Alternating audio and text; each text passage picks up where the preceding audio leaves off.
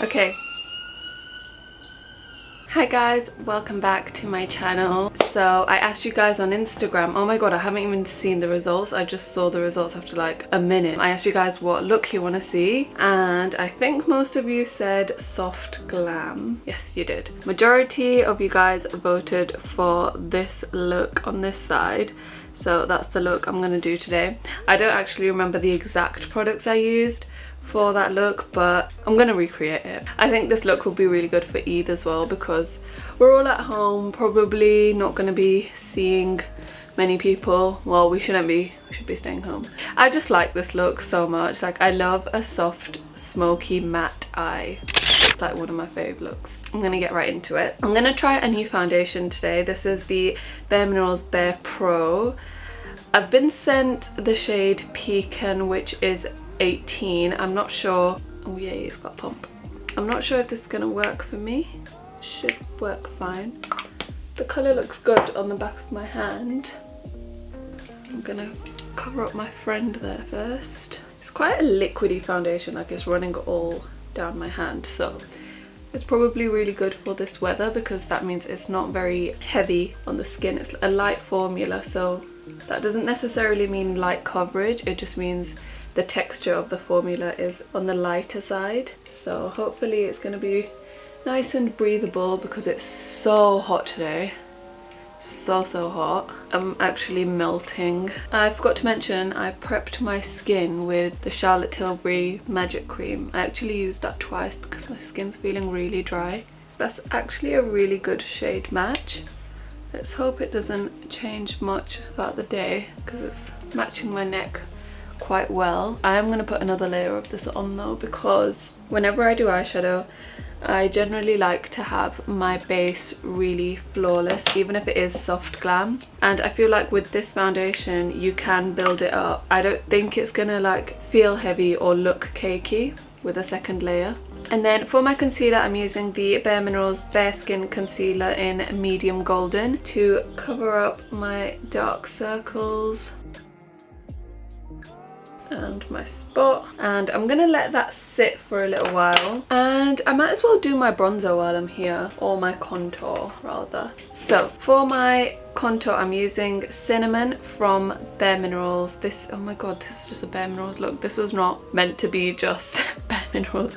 I will use other brands in a minute, but I do just really like this foundation stick. It's the Complexion Rescue in a stick formula. I like this one, it's in a darker shade. I like to just contour with this because it's just such an easy way of doing it because it's already in a stick. It's just really simple to use, and because it's a foundation shade, the colour is like a natural, it's not too orange, it's not too grey, it's just a nice skin colour. Okay, this foundation is making it super hard to blend this out. I've never had so much trouble with this stick concealer. I'm actually going to clip my hair to the side using these hair clips.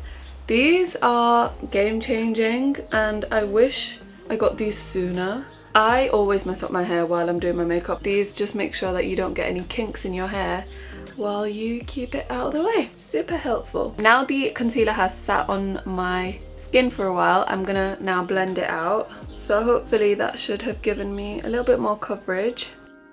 Okay, and now to highlight that area I'm gonna use my Tarte Shape Tape in the colour Light Sand. All of the products will be linked in the description box below if you're interested. And I'm just going to use the same foundation brush to blend this out, and then blending that out with my beauty blender as well.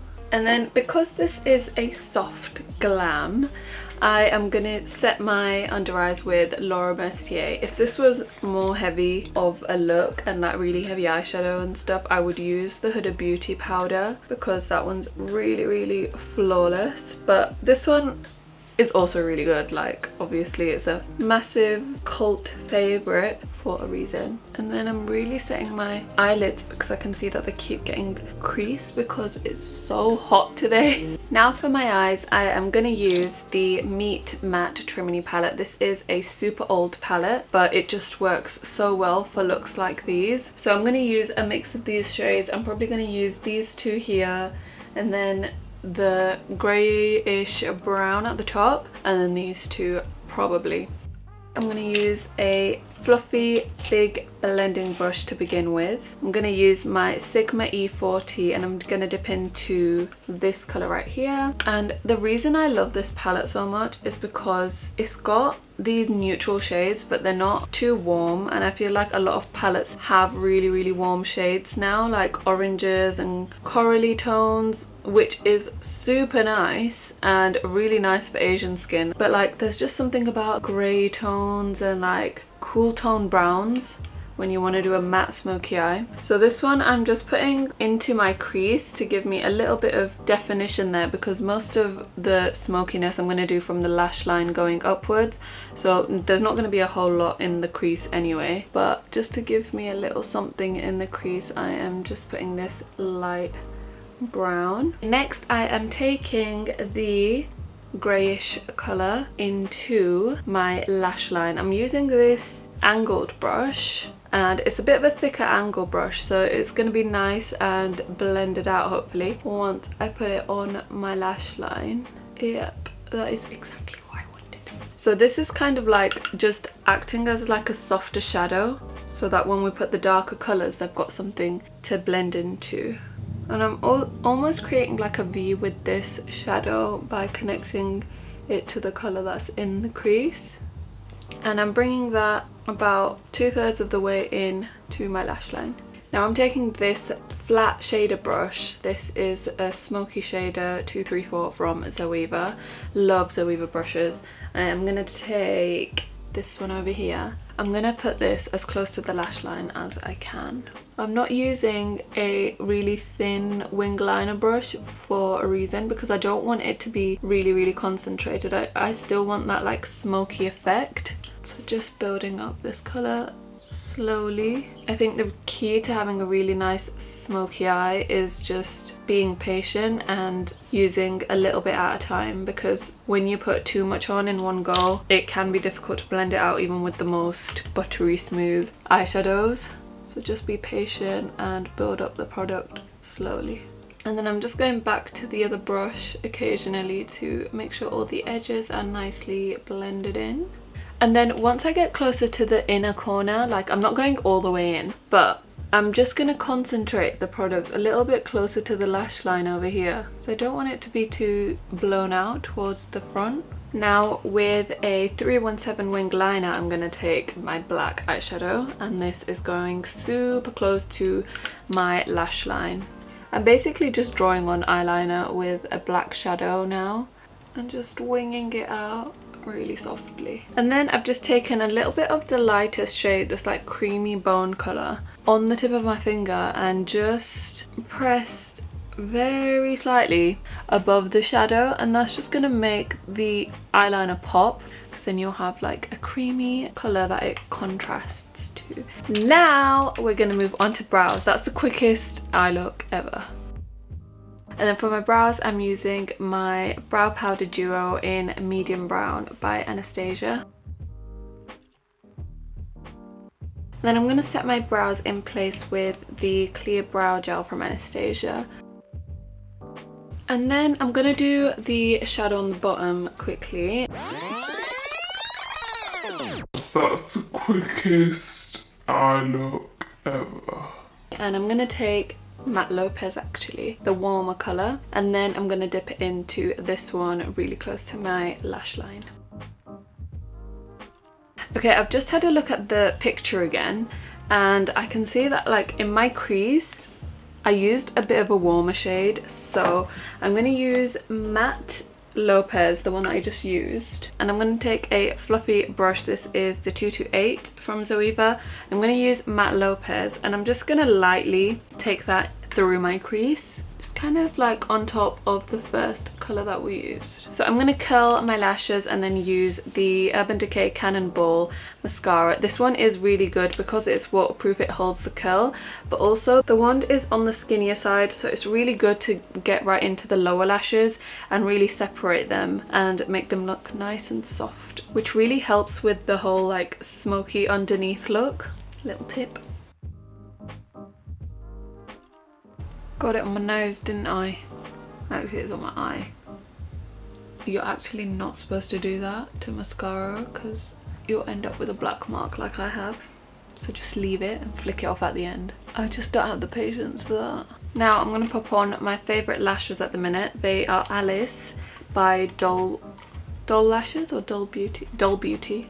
Doll Lashes by Doll Beauty. The Alice lash is so nice. It's so soft and wispy. If you're not a huge lash person, try these ones. They're so good because I'm not huge on lashes personally. I think they just take over my face and like I can't rock them like most people can, but these ones I love. So I'm just going to put these on and I'll be right back.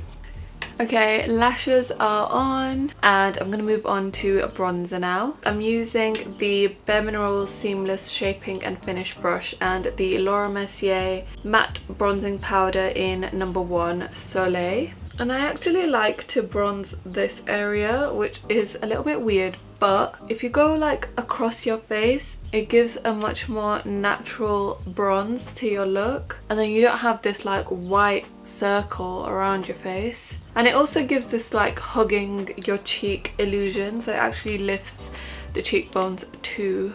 Oh, also a little update on the foundation. I don't know if you can tell on camera, but I think it's dried down a little bit darker. And then for my blusher, I think I used this one. This is Fresco from Laura Mercier.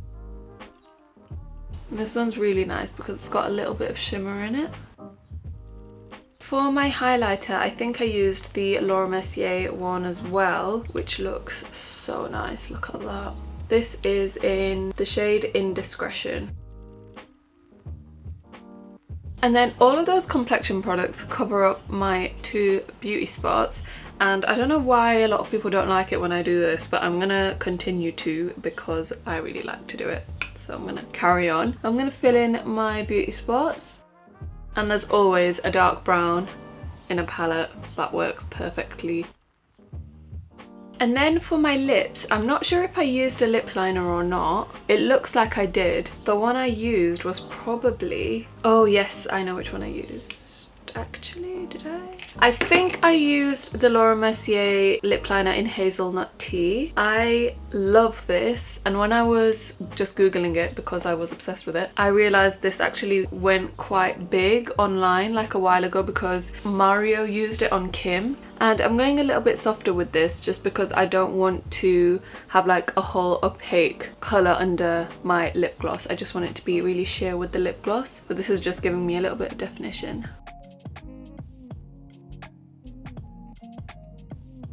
And I'm blending out the inside edge of that. Inside edge. I'm really softening that lip liner. Wearing a lip liner with your lip combo just takes your lips to another level, honestly. And then I'm finishing off with the best lip gloss ever. I'm obsessed with this lip gloss and it's super cheap. And I think one of the reasons I love this so much is because of the colour. It's like not like your normal pinky nude. It's a little bit deeper, which just gives you the most juicy lips. I've linked this a few times. One of the places I linked to, you guys made it sell out. So looks like you guys really like this too. Honestly, I cannot recommend this lip gloss enough. And it does actually make your lips look bigger as well. It's got that plumping ingredient. And then a little tip that I really like to do is take the lip gloss right onto the edge of your lip.